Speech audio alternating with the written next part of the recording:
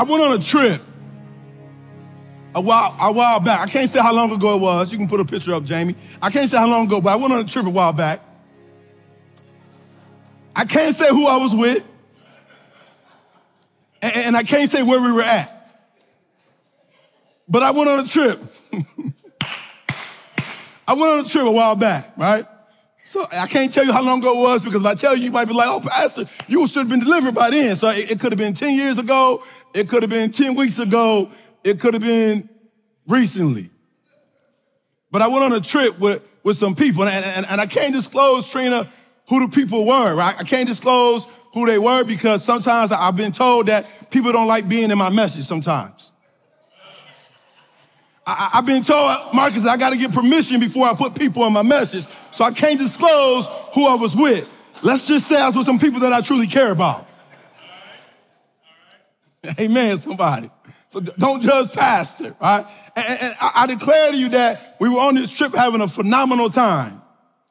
And we went to get on a ride. And as we got in the line for the ride, the line was like, I don't know, hour and a half long. So we was just sitting there, enjoying, standing in line. But at some point in time, we got a little impatient of standing in line. And as we were going through the line, we saw an opening. We'll call it an opening. Perhaps somebody forgot to take the rope and extend the rope, but we saw an opening that led to the lightning line. And as we saw, like I said, I can't disclose where I was at, but as we saw the opening that led to the lightning line, one of the members in my group, I can't disclose who that was, but they said, we can go that way and we can get to the line faster. And one of the members in my group was like trying to encourage us, like Tamisha, they go to the lightning line, it's open, like nobody's there, there's nobody watching, nobody gardening, let's just go there. And I looked and I had a lot of different things going through my mind, like, okay, I'm a man of God, I'm the pastor, like, is this right, is it not right? Is God, did God make an opening for me? He just put a ram in the thicket. Maybe this is God saying, TJ, you don't got to stand in line. Like, I had a lot going through my mind, Stacy. And the person I was with said, come on, let's go. And they went. And I watched them walk. And I had that moment of conflicting values going through my mind. And the person went. And I declared there was a group of people from my group who went with that person. I can't disclose who it was, right? And I declare to you, but there was a group of people, Marcel, who stayed with me and looked at me to see what I would do. And as I saw them briskly walking through the lightning line and we were still standing still, I said, man, they moving. We standing still. And I waited for a moment, Joseph, to see if they would come back. And as I waited, I didn't see them come back. So I said, God, maybe this is your way of saying, TJ, I've created an opportunity for you. Take advantage of the opportunity of a lifetime and a lifetime of the opportunity. And so I declared that I grabbed the wheelchair of the person, I can't disclose who I was pushing, and I went through the opening. And the group who had stayed back with me saw me go through the opening and went through the opening with me. I'm like, okay, praise God. God has delivered us to the lightning lane. Hallelujah. And we were walking, no problems. And then we got towards the end of the line or the front of the line, and there was a place where you had to scan. And we froze. And everybody, Marcus, looked at me. And I froze. I like, they're going to check us. And we ain't got to. So immediately we tried to come up with an idea, and the person I was with, I can't disclose their name, but they was like, just tell them, you had to push, such and such, and they, I like, all right, so I came out and said, yeah, so I got, she's in the, so they was like, hold on, let me check and see you. I scanned it and it went red. Oh, shoot. And everybody watching, I'm like, hold on. Try it again. And the young guy said, I said, man, we already up here. He said, no, hold on. Hello, we got a group up here. We're not sure how they got up to the front. Did you guys send them up to the front? Okay, all right. All right, thank you. God, if this was you, God, like, just tell them to say, it's okay. You know, sometimes you figure like, you know what? You shouldn't have done it. Grace and mercy, go ahead. Young kid, probably like 22 years old, small, you know what I'm saying, ain't very big. I'm like 3 times his size. He has true confidence. Came up, you're gonna have to go back. I'm like, you're not. Go back. And I declare to you as a group that I was with, I can't disclose who they were, but as I grabbed the wheelchair, I turned it around, as we walked back, it was a walk of shame. We walking like everybody just looking like, why y'all walking back? And one of the individuals I was with was like, I'm not ashamed, I'm good. I said, cool. And I was trying to, you know how they say when you do something wrong, like hold your head high? I was trying to hold my head high. Like, don't even look at me. You have no idea what happened. It was a confusion, misunderstanding. That's what happened. And we went all the way forward, and then we went all the way back. Listen very carefully. All forward movement isn't right movement. Just because you're moving forward doesn't mean you're moving forward in the right way. So you have to ask yourself, if I'm getting more, am I getting more the way I'm supposed to be getting more? If I'm moving forward, am I moving forward the way God wants me to move forward? Because if you move forward in the wrong way, you're eventually going to have to go back. And you're going to waste more time than you would have if you would have been patient and waited on the Lord to open the door for you. Don't try to manipulate the opportunity and say that God gave it to you because you're too impatient to wait on God. God doesn't need you to be God. God is God all by himself. God will tell you when there's an opportunity for you. You will know without a shadow of a doubt. There'll be no questioning. You'll know this is my opportunity. So don't be in such a hurry to move forward that you get caught and now you're going backwards. I declared that when we went back and we got back in the line, we stood there for a very long time and we still enjoyed the ride, but we wasted time going forward because we eventually had to go backwards. Some of you are at a place right now where you feel like you're where you want to be, where you need to be, but the question is, are you going to have to go back because it's something you didn't accomplish back there?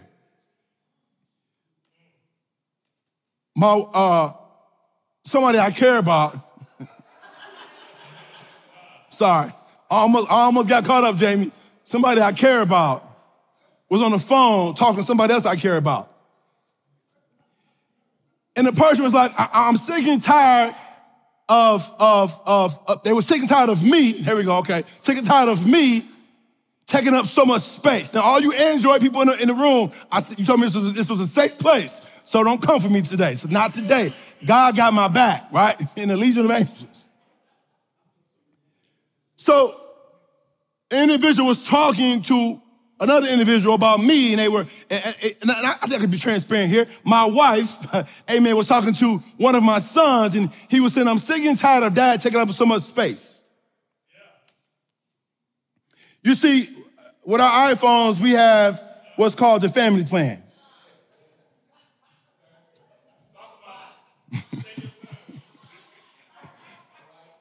And when I bought my phone, Mama Tyus, I made sure, because I take pictures and videos, like I made sure I want to get the what is that called? 2 terabytes. Am I right, Jamie? I wanted to make sure that I get the one that's high. I need 2. Give me 2. And so I got the 2 terabytes. And if you look at the picture here,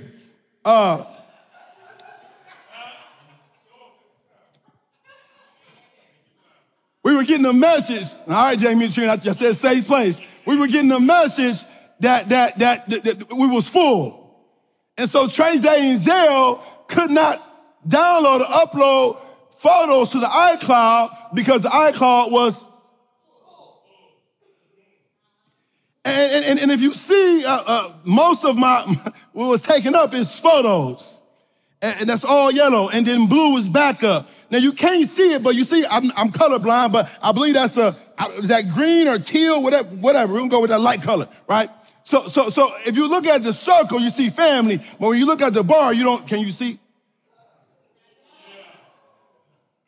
And so I got a message that said your iCloud storage is full. You can upgrade your iCloud Plus plan to make sure your apps and service keep syncing to iCloud. So the Apple is telling me that it will not sync anymore. So anything you add going forward will not sync because you're full from the past.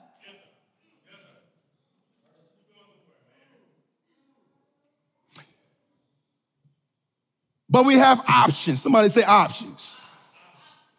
So it says, I went to Google, I Googled it, tell me where to go. So it says, you can free up storage. So it told me to review large files. You have 63.9 gigabytes of large files. Review and keep only the ones you need. Apple was telling me that the storage that I have, what I've been storing for the last 10, the last 15, the last 20 years is so full, it's affecting my entire family.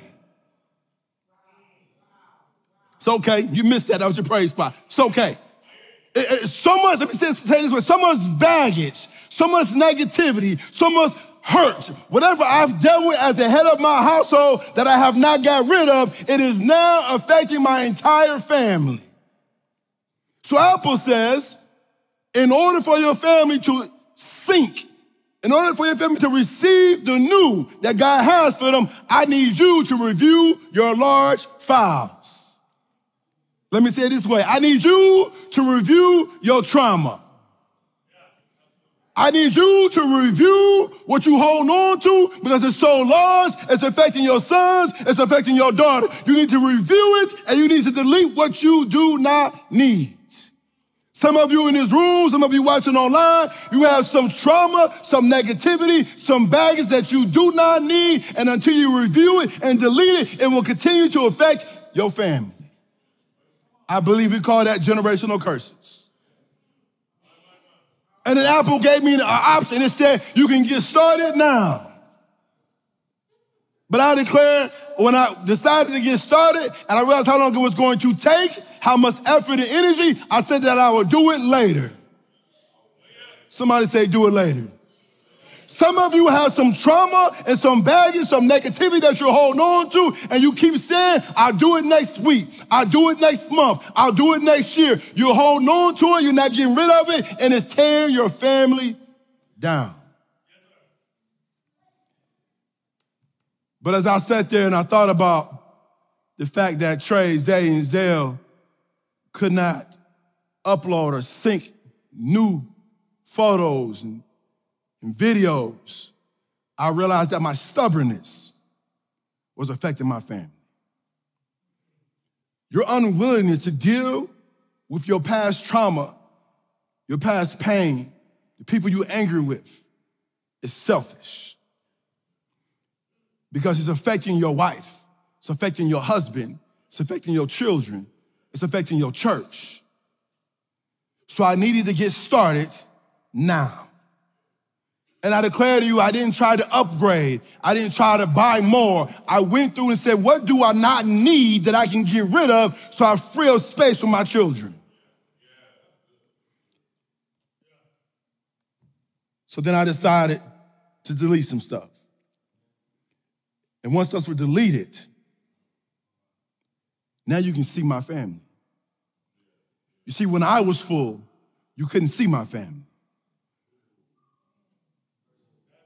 Go back, Jamie, go back. When I was full, you can't even see family on the bar graph because I was taking up so much.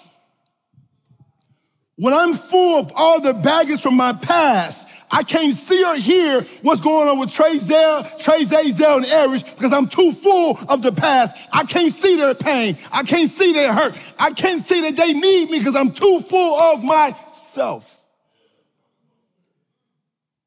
I can't see Felicia's hurting when Felicia's hurting because I'm too full. You can't even see family because you're full of yourself. You're too selfish to deal with what you don't want to deal with. But when I freed up space,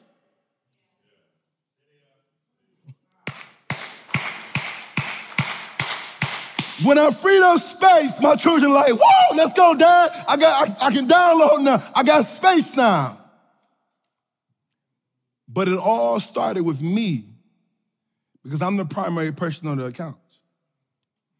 I'm the person that started it. So I'm the person that has to finish it. How many of you in this room are the person in your family that has the power to change everything for your family? But you have not done it because you have not decided to get started with dealing with the past. The things you're still attached to become anchors to your loved one's freedom. The things you're still attached to become anchors to your loved one's freedom. I was talking to a person I care about another person I truly care about. And I was talking about the fact how they had lost their temper. And when they lost their temper, and I talked about it a couple weeks ago, so I can say his name, but Trey had lost his temper, and Trey's 21 now, and I was confused, Marcus, like I don't understand, like he sees that I'm patient and my temper's not the same, and then my wife said, but Trey grew up in a house with you when you didn't have control of your temper. See, the you that you are now, that has control of your temper, that has patience and kindness, he didn't grow up with that person. You're that person now, but he was already out of the house. So he only knows what he grew up with. So he's going to respond, he's going to behave by what he saw, not what you. The things you're still attached to become anchors to your loved one's freedom. So in order for those I love and care about, in order for my church to gain freedom, I have to gain freedom. Be angry, but sin not. There's nothing wrong with anger. It's what you do when you become angry. Aries ties. It's what you do when you become frustrated. You can be upset, you can be sad, but what do you do with that feelings? Be purposeful, not emotional. Have feelings, but don't let feelings have you. Let's get to the word. John 5, 1 through 9, I want to teach today. Sometime later, Jesus went up to Jerusalem for one of the Jewish festivals. Now there is in Jerusalem near the sheep gate a pool, which in Aramaic is called Bathsheba, and which is surrounded by 5 covered colonnades. Here a great number of disabled people used to lie: the blind, the lame, the paralyzed. One who was there had been an invalid for 38 years. How many years? I want to take my time, if you don't mind. I want you to catch that it said that a great number of disabled people were in that environment. And when we come in this sanctuary, there's a great number of people who are born in sin and shape iniquity. Let me do it this way. There's a great number of people in the sanctuary, if you're willing to tell the truth, who have some trauma they're dealing with, who have some pain they're dealing with. There's a great number of people in the sanctuary who need healing, amen? Verse 6, when Jesus saw him lying there and learned that he had been in this condition, I love it, I love it. He said in this condition for a long time, he asked him, do you want to get well? I'm gonna stay right there, because that was your praise part, you just didn't catch it. Do you want to get well? Or let me say it this way, do you want to hear a good message and get motivated? Do you want to feel good or do you want to get well? There's a difference, ladies and gentlemen. Oh, I feel phenomenal. Pastor Thomas preached a phenomenal word. Pastor, I feel phenomenal. We're not concerned about your feelings. We're concerned about you getting well. Sir, the invalid replied, I have no one to help me into the pool when the water is stirred while I'm trying to get in. There's no try. It's either do or don't. I raised my kids on the principle, there's no try. Dad, I tried. Don't tell me you try. You either do it or you don't. But I failed. No problem. I'll take failure. You keep trying. You keep doing it until you.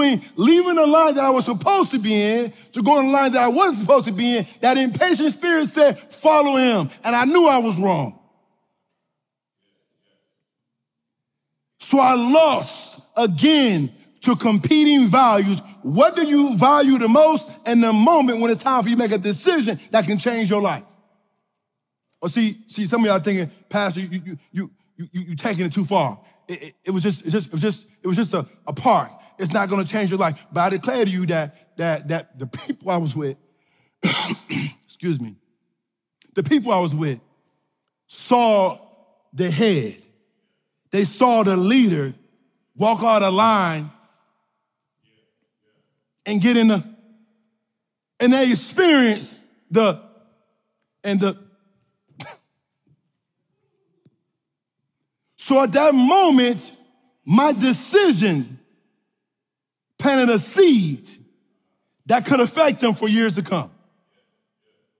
So I had to two things. I had to uproot that seed, and I got to plant new seeds on what to do when you're faced with a decision to make the right decision.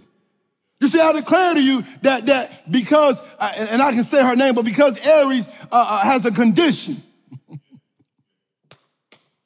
because she has a condition, we were able to go to customer service, and we were able to get opportunities to go on certain rides and get in the fast lane.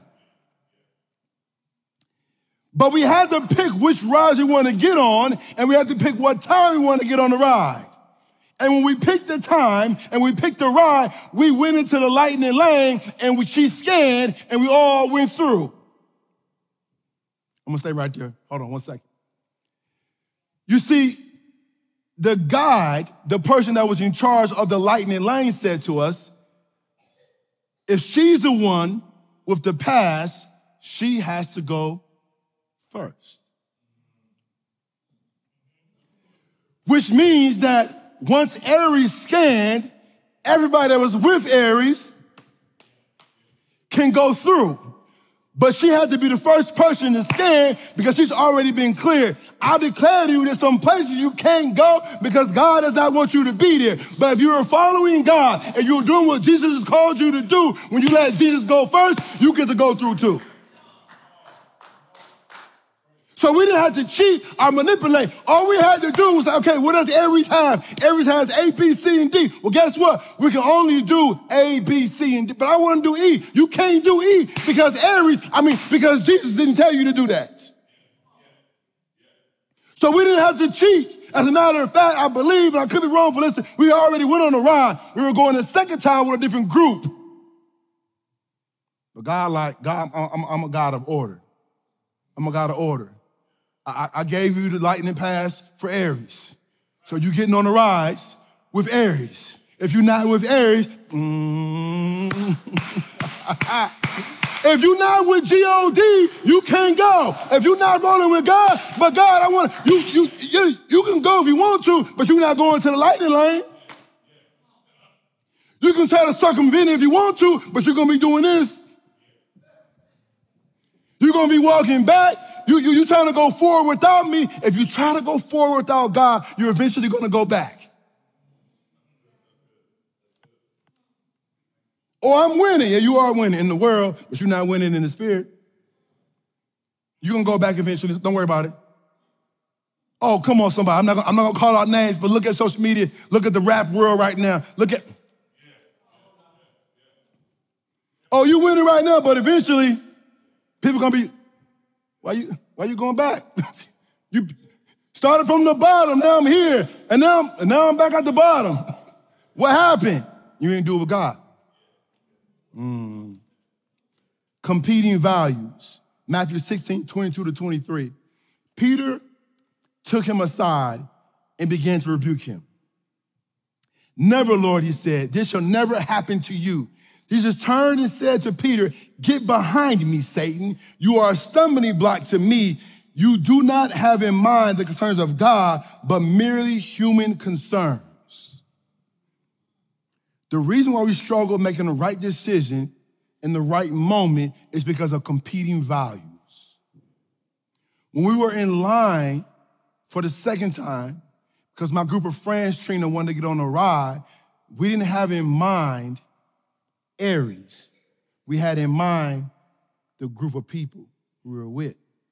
Because if we had in mind Aries, we would be getting on the rides that Aries already approved to get on. Jamie, I promise you, every ride we got on with Aries, we got on the ride and we off. Like, man, how y'all get on the ride? She was already approved. She went to customer service because she's already approved. We didn't have to wait because we went with the person we were supposed to go with. Competing values. Now, here's what I want to do. I want to help free you up. I want to make sure that you have some tangible things you can do when you're faced with making a decision based upon competing values. So at the very beginning, I said, I want to help you not be a counterfeit Christian, which means that you may look like a Christian. You may talk like a Christian. You may even sometimes act like a Christian. But when you're placed under the light, what is the light, Pastor? Rodney. The light means when I'm faced with an opportunity to respond as a godly man or as a worldly man, how will I respond? When I'm faced with an opportunity, right, to respond the way God has taught me to respond versus responding how I feel in the moment, that's when you're under the light. We call this the cap gap. K-A-P. Simply, some of us have the knowledge of Christ. Some of us have the attitude, which means a state of mind. I believe what I know. But oftentimes, there's a gap between knowledge, attitude, and practice. And we have to do the work to close the gap between knowing the Word of God, believing the Word of God, and actually practicing the Word of God. Because you can't truly be a genuine Christian by only knowing the Word of God, by only believing the Word of God. The Bible says that even Lucifer knows the Word. Lucifer knows, and he believes that's Jesus. I know it's Jesus. He believes and he knows, but some of us believe and know, but we don't practice. So does that make us any better than? I'm not gonna say it. I'm not gonna say it. People are like, oh, Pastor, sit up. I'm like, nope. If the devil knows and believes, you know and you believe, but yet don't practice, does that make you any better? Can you say you're a Christian?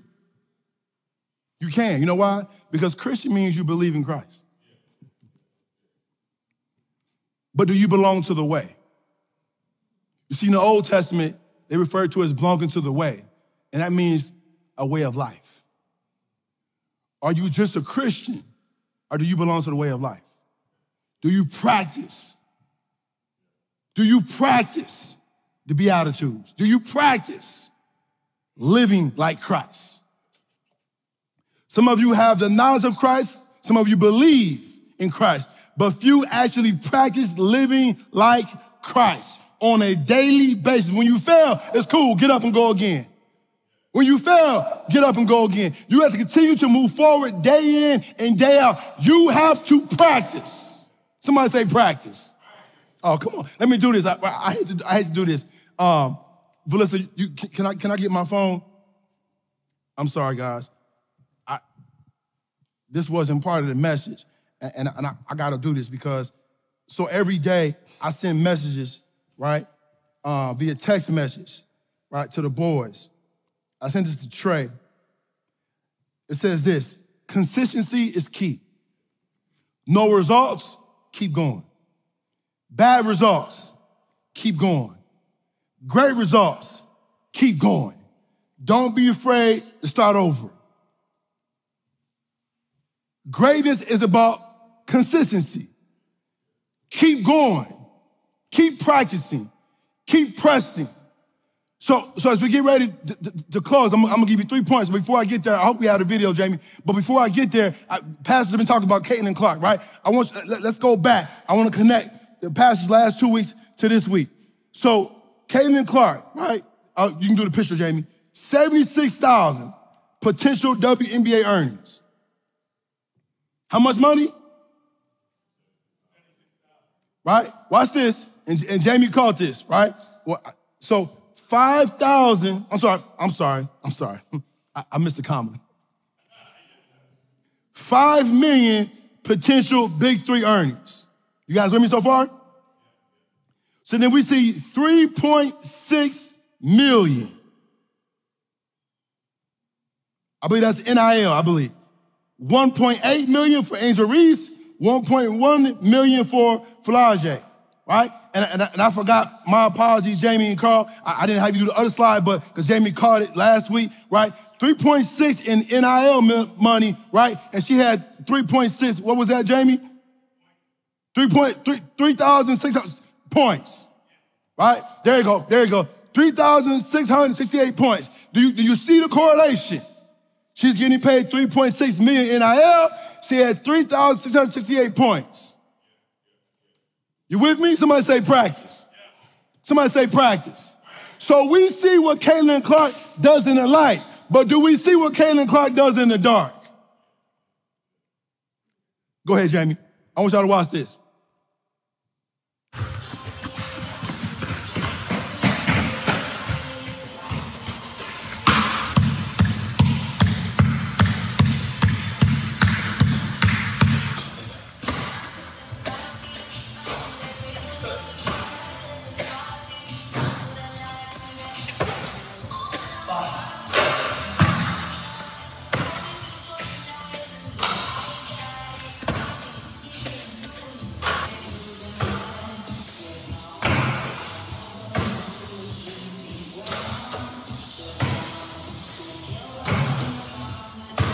All right, so you made 233 out of 300. This is kind of your routine. Yeah. How do you feel about 233? I think it's a good number. Threes were a little bit, I wouldn't say lower. I'll still take 63, but I want to be more so around 70 if I can. Yeah. 81 mid-range is really, really good. Usually around 75 there. And anytime I can get to around 90 out of 100 free throws, I like that number. Repeat after me. I must have a private victory before I have a public victory. Wait, listen, I ain't never been no Angel Reese. I ain't never been a Caitlin Clark fan like that. As a matter of fact, I was a fan of Paige Beckers before Caitlin Clark. I didn't know who Caitlin Clark was. So I turned it on TV, like, why are they showing this girl 24/7, right? There's another young lady from back in the day who got more points than Caitlin Clark before they even had threes. I'm not gonna go there right now. But the point is, we're talking about 3,668 points. You saw the math. You saw who was there? Caitlin Clark and her coach. There was no fans. There was nobody celebrating them. You so concerned about being a Christian in public so you can be celebrated and congratulated, you can't even grow. You can't even grow. Somebody said, how is she so confident? I see why she's so confident. She'd already made 3,000 points in practice. 3,000 points in the game is easy. She already made it. Why is she getting paid so much money? Because of her practice? Why is she on TV so much? Because of her execution? Oh, you missed that. I saw a comment on social media that said, I'm sick and tired of hearing about Caitlin Clark. I bet you are. And you know why you keep hearing about her? Because she's executing. Practice, practice, practice. Caitlin Clark had the knowledge of a basketball player. She believed what it took to be great, and she practiced, K-A-P. She practiced until she... And from what I read, that's every day. Every day. And it's not a Caitlin Clark speech. This ain't no Caitlin Clark hype thing. I'm just saying, I tell all my clients, I study greatness, which means I don't just study preachers. I don't just study motivational speakers. I study artists, basketball players. I study swimmers. I study Michael Phelps. Why? Because if they're great, I can learn something great from somebody that's great. Close the gap. I'm gonna give you 3 principles. I'm gonna get you out of here. Number 5, take Jesus at his word. If you are going to practice being a man and woman of God, the first thing you have to do is take Jesus at his word. Simple. John 4:49-53. The royal official says, "Sir, come down before my child dies." Verse 50, "Go," Jesus replied, "your son will live." The man took Jesus at his word and departed. Some of you pray to God and you pray and you fast and God gives you an answer and you don't take him at his word. He didn't say, "But are you sure, God? Is he healed?" He didn't wait till he got back. He said he took him at his word and he departed. I don't need any further confirmation. I don't need my pastor to confirm it. I don't need my spouse to confirm it. I don't need no further confirmation. I took God at his word and I departed. While he was still on his way, his servants met him with news that his boy was, listen, I believe God so much that when God tells me it's done, I'm going to be walking and I'm like, did you hear? Like, I already know. I already know. How did you know? Because I took God at his word. You didn't have to come tell me. I already knew, because when God said it, it sealed it. Number two. I'm sorry. Let me slow down. 52. When he inquired as to the time when his son got better, they said to him, yesterday at 1 p.m, the fever left him. Verse 53, then the father realized that this was the exact time at which Jesus said to him, your son will live. So he and his whole household believed. Vonzel, I declare to you that this is powerful because, number one, he took Jesus at his word. And then when he inquired us to the time that the child was healed, it was the exact time that Jesus said it, and he took him at his. Monique, can I declare to you that you're not waiting on God to do anything? God's waiting on you to take him at his word. Okay, it's okay. I'll talk to myself. Where you at, Keisha? We're not waiting on God to do anything. God is waiting on you to take him at his word. God said he's healed. And I declare to you, at that moment he was healed. And what's so powerful about that, Marcus, is that it said his whole family believed, which leads me to believe that they didn't believe before. They didn't believe before, because the word of God says, and so he and his whole household believe. If you're waiting for your household to believe like you believe, then you got to take God at his word and depart. Principle 6, take back your authority. Take back your authority.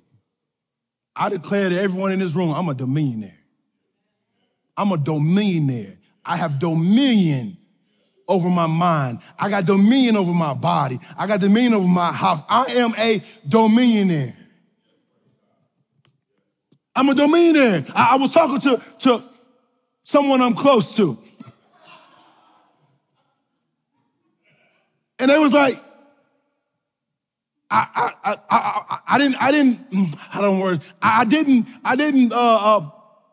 practice at this certain level because nobody else was at that level.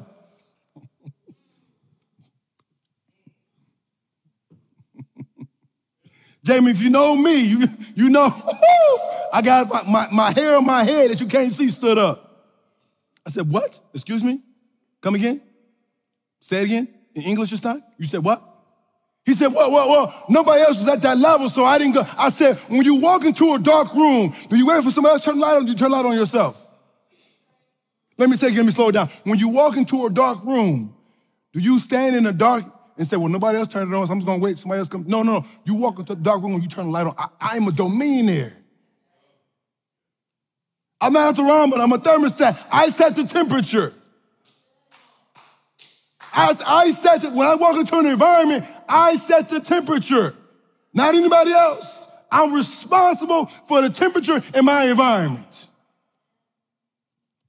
Take back your authority. Mark 1:23-27.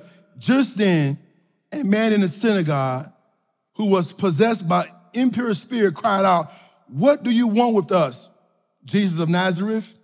Have you come to destroy us? I know who you are. Even the unclean spirits know.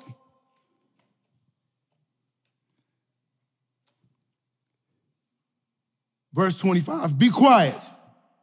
Jesus said sternly, I love it.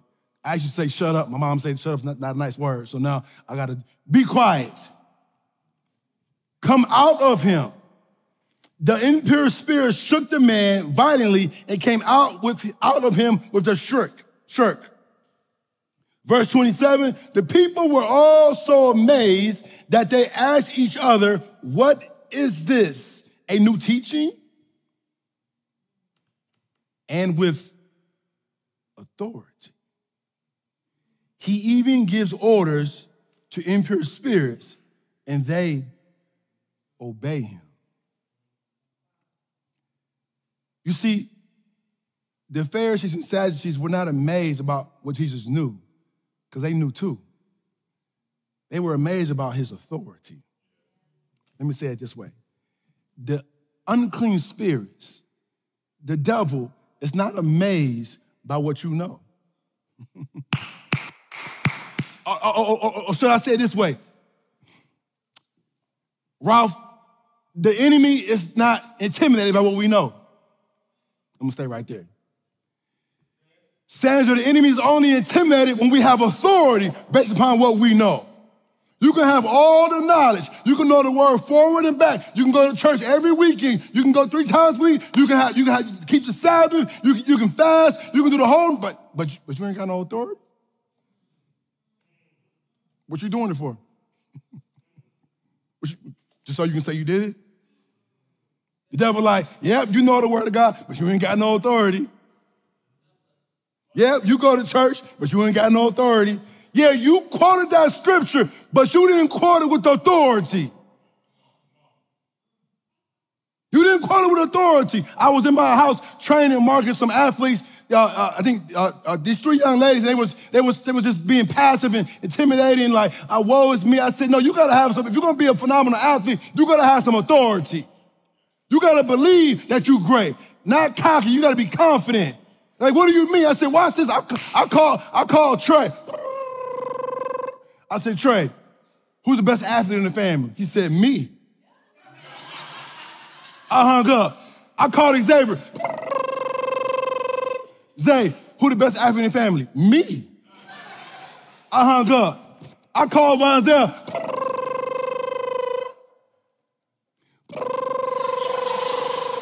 Vonzel don't answer right away. I said, he's on the game. I said, Vonzel, who's the best athlete in the family? Well, Dad, if you consider this and this, and you consider this, it's gotta be me. And the girls in my weight room, they just laughing, right? And I said, hold on, wait for it. I'm gonna call Valissa. Now, for those who don't know, Valissa stopped playing sports in middle school. She did no sports in high school. Now my 2 oldest boys playing football on scholarship. Vonzel will be sometime soon, and we're gonna see what Avery's gonna do. Listen to me very carefully. Hey, sweetheart, just so you know, you're on speakerphone. Y'all didn't catch that. Let your girl know she's on speakerphone. You're on speakerphone. I have these people in the garage, so you know who's in the audience. I said, who's the best athlete in the family? Me.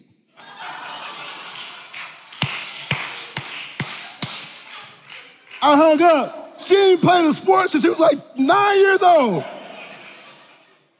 Then I asked the girls, Keisha, I said, ask me the question. I said, I'm the best. And I mean that. At 42, like, don't get me, like, I might gotta stretch a little bit more, you know what I'm saying? I might warm up a little bit more, but when I get warmed up, you know, I'm 40, I'll be 40. When I get warmed up, I'll take Trey, Zay, and Zell. I will take them until they prove that I can't take them. And then if they do take me, I'm coming back for a second time, and a third time, and a fourth time, and a fifth time, and a sixth time. I have authority over what I believe in. I know who I am. I know whose I am. I act like it. I talk like it. I'm TJ Tice. Don't be a Christian with no authority. That's a counterfeit Christian. It's a counterfeit Christian. Number 7. And this is probably one of my favorite ones. Here's my question. Are your friends securing your healing or reinforcing your feelings? There's a person that I'm real close to in my house. And she's not concerned with my feelings. She's concerned with me being great. And that hurts. It's hard. It's hard. She's not concerned with my feelings. And I don't say that in a negative way. She's not concerned with trying to make me feel good. She's concerned with trying to make me become great. Watch this, Matthew 9, 1-2. Jesus stepped into a boat. He crossed over and came to his own town. Some men brought to him a paralyzed man lying on a mat. I'm sorry, try not to get too excited. When Jesus saw their faith, he said to the man, take heart, son, your sins are forgiven. Some of you missed your praise spot either because you didn't catch it or either because you don't got friends like that. He was healed when Jesus saw his friend's faith. It doesn't say he was healed when Jesus saw him. It said when he saw their faith. Do you got friends who secure your healing? Who just help you throw pity parties? Who make you feel good for doing something wrong? You need friends who challenge you. You need loved ones who call you out, who call you up, who call you forward, who are more concerned with your salvation than making you feel good. And it will be uncomfortable. But I've come to learn my last 42 years that if you're not comfortable enough to tell me when I'm wrong, to tell me to get up and walk, you're not really my friend. You're not really my friend. Not in the way God wants you to be. He was healed because of his friend's faith. I don't know about you, but I need friends like that. I want God to say, TJ, your friend was praying for you. You don't even know it. I'm going to bless you because your friend. There's some people that God removed from your life because of things they were doing in the dark that you didn't even know they were doing. And you fighting trying to get them back. But God like, no, daughter, are you sure? Because there's some things they were doing that I knew about because I'm omnipresent that you don't know about, so I removed them. You need them, you don't need.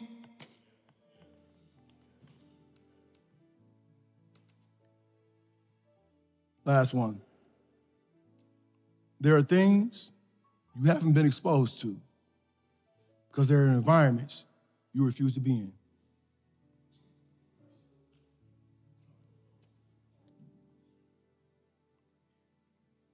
There was a time in my life where I wouldn't go certain places because I felt uncomfortable because people were at a different place than me. I know I'm the only one in the room that's ever felt that. It's okay. I'm gonna be by myself. There were some places, Keisha, that I wouldn't go because I knew that they had a different lifestyle. They had more money than me. And so I was uncomfortable being around them because I saw, they didn't put it in my face at all, but I saw what level they were at, so I was uncomfortable, so I wouldn't go to those environments. As I love it, as my big brother Jamal always says, your level of exposure determines your level of success. And I declare you that there's some levels you have not gone to because you're uncomfortable being in certain environments that God needs you to be in. Well, I don't want to be in that environment. Get comfortable being uncomfortable. 2 Kings 5:10-14, I want to close with the Old Testament. Elisha sent a messenger to say to him, go wash yourself 7 times in the Jordan, and your flesh will be restored and you will be cleansed. But Naaman went away angry and said, I thought that he would surely come out to me and stand and call on the name of the Lord his God, comfortable. Wave his hand, comfortable, over the spot and cure me of my leprosy.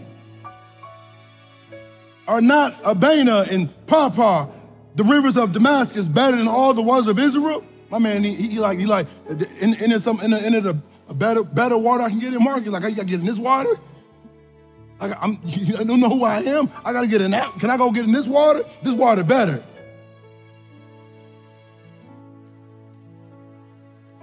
Marie, she said, couldn't I wash in them and be cleansed? So he turned and went off in rage. Verse 13, Naaman's servants went to him and said, my father is if the prophet had told you to do some great thing, would you have not have done it? How much more than when he tells you, wash and be cleansed? So he went down and dipped himself in the Jordan 7 times, as the man of God had told him, and his flesh was restored, and he became clean like that of a young boy. Some of you are praying to be clean, to be restored, to be renewed. Perhaps relationship issues, sibling issues, issues with your parents. You want something new. As if you heard it said many times before, in order to get something new, you gotta do something new. And it's simple. It starts with me. It starts with me. I had to clean out my storage. I had to clean out what I was holding on to so that my family can be free. I know and understand it's not just about me, but it does start with me. When I do what I'm supposed to do, and I go where I'm supposed to be, not only will it free me, but it will free everybody that's attached to me. They're dependent upon me to be everything God has called me to be. I declare to you that today is the day that we need to sit down and look at what we're holding on to and ask ourselves, what do we need to get rid of? If you're in a body and it's something that you're holding on to, that you know is holding you back and can potentially hold your daughters back, your sons back, your spouse back, you're standing on your feet, you're acknowledging in front of God, God, I'm too full of trauma. I'm too full of baggage. I'm too full of anger. I'm too full of bitterness. Like God, I don't want to talk to him. You know what he did? You holding on to that. You gotta let it go. I'm gonna wait for him to call me. I'm gonna wait till she calls me. No. You make the first move. You said you're a Christian. You said you're a man of God. You said you're a woman of God. That's what you said. So if you're a woman of God, how are you not acting like a woman of God? God, we don't want to be hypocrites anymore.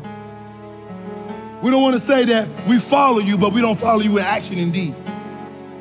Father, we don't want to be counterfeit anymore, Father, that when we place under the light, Father, when we face with a challenge, Father, an obstacle, Father, help us to respond the way a godly man responds. Help us to respond the way a godly woman responds, Father.